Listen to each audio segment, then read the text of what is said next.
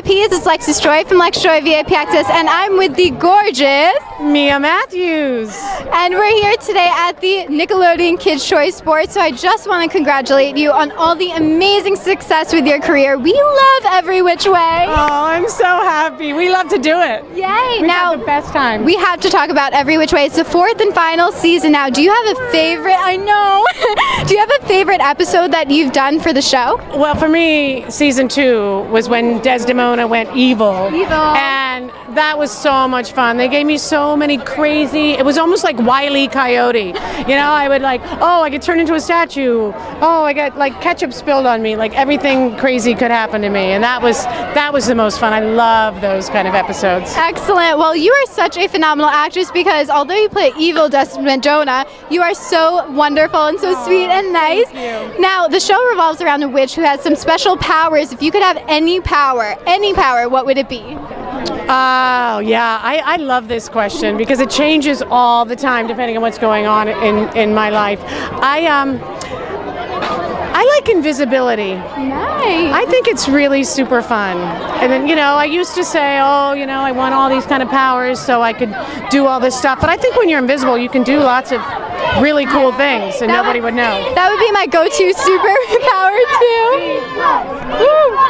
And we're here at the Nickelodeon Kids Choice Sports, and Nickelodeon is all about sliming people. So if you could slime anyone, who would it be? I'd like to slime Daniela from our cast because she's wearing all white today. Oh no! And she looks so perfect. And that's just the kind of person I am. I think she'd look really nice, all perfect in white and green. Well, Daniela, look out because Mia's about to get you.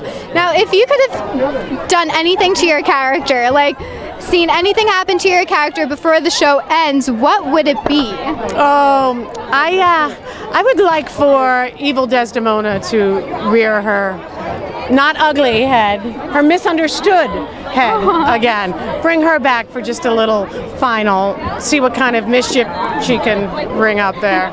Perfect. And if you could bring out a message to all your fans, what message would that be? Okay, I love the fans. This particular show, if it were not for you guys, we would not be on the air, and especially for 4 seasons. And we really feel from the bottom of my heart huge gratitude for you guys because it was them that kept us on the air, that tweeted, that Instagrammed, and we're so grateful. Best fans, most loyal, most incredible fans ever. Well, you guys have such a remarkable show, and we love watching it. Now, do you have a favorite episode of the show?